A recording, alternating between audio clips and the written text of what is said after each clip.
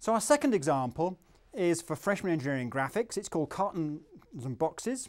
This was contributed by Cheryl Sorby of Michigan Tech University, and again you'll find it on our website at engageengineering.org.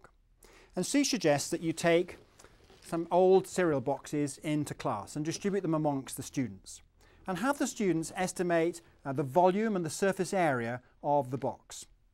And then when they've done that, ask them to disassemble the box and measure the area of card in the box and see how that compares with their estimate from the assembled box. And then you can also collect in some disassembled boxes from the students and tessellate them together and talk about how manufacturers can minimise waste in the way they arrange their boxes when they're cutting from the cardboard sheet.